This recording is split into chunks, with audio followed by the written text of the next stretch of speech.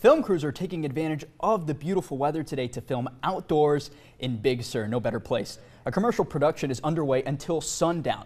Action News reporter Bianca Beltran got a sneak peek on set.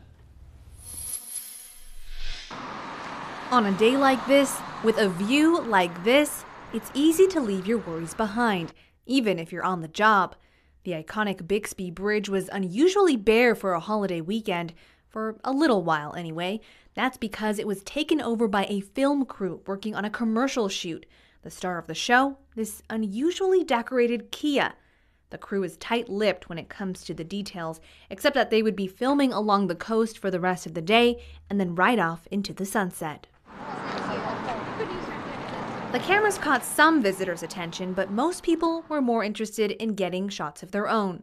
And it didn't take long for tourists to take over. Yeah, that was nice. We were afraid of not having a parking spot for us too, but yeah, they were filming. It was nice. Yeah, nice car.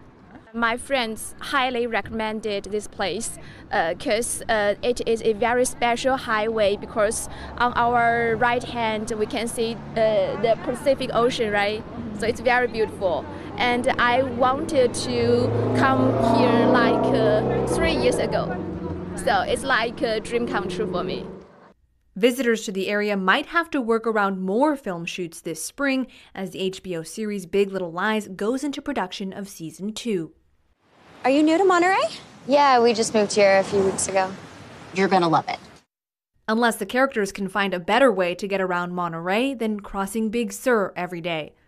In 2016, nearly $6 million came into Monterey County from on-location spending, with more than $2.5 million by the award-winning show. And the Monterey Film Commission is looking forward to another great year as more filmmakers choose the Central Coast for their projects. Reporting in Big Sur, Bianca Beltran, KSBW Action.